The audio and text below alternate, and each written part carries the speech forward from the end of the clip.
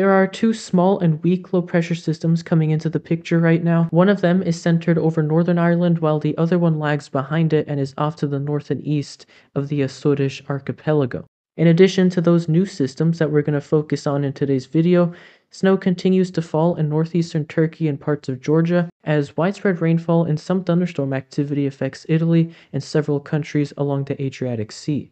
As we go into the evening and nighttime hours, that system entering the United Kingdom is really not going to change much in terms of size or intensity. Much of the rainfall expected there for the rest of the day should come mainly in the form of scattered showers as the cold front pushes ahead into France and the Benelux. The center of the low should reach mainland Europe on Thursday, but by this point it's really not going to do much more than produce a broad field of showers across Germany and surrounding areas, perhaps some wintry precipitation in higher elevations as well, but even after it seemingly disappears on Friday, it's going to live on in the upper levels of the atmosphere through France and eventually into the Iberian Peninsula, where it will likely influence the ongoing weather situation by the start of next week.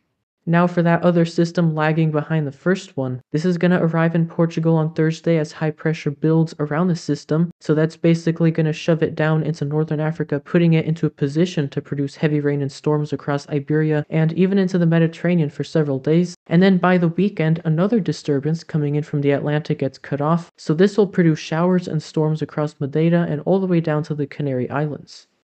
Here's a look at my excessive rainfall outlook for tomorrow, Thursday, February 27th. Fortunately, we're not looking at a significant risk of flooding anywhere, but those level 1 risk areas indicate that the threat is not zero. For example, I'm going to be watching central and southern Portugal as that low approaches and begins to move south, and then the Mediterranean region has a level 1 from parts of Croatia and Bosnia down to Greece and Turkey.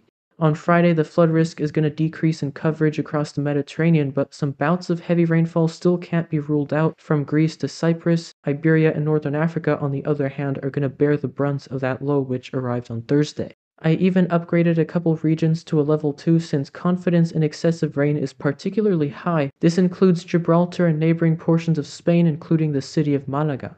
Lastly, I went ahead and added a level 1 for western and southern Iceland as a deep area of low pressure affects the area.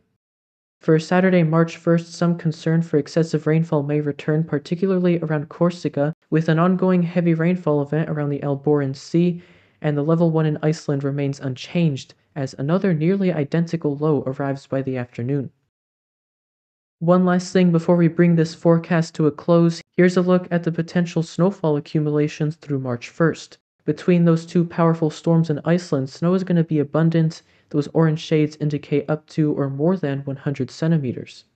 Just about all of the snow outside of the Nordic and Baltic countries, Belarus, Ukraine, and some parts of Poland are going to be confined to higher ground. This includes Central Europe, the Balkan and Iberian peninsulas, and even as far south as the Atlas Mountains and Morocco. Turkey and Georgia have dealt with an extended period of heavy snow and cold air recently, and even though it's going to be ending by tomorrow, another 10 to 20 centimeters is possible. Now for a quick featured photo. This was taken yesterday in southern Spain with the Rock of Gibraltar off in the distance. Skies are mostly clear for now, but this is one of the areas expecting heavy rain.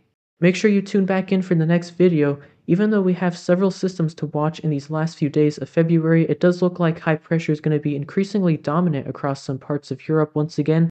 Thanks everyone for watching as always, and I'll see you on the next video.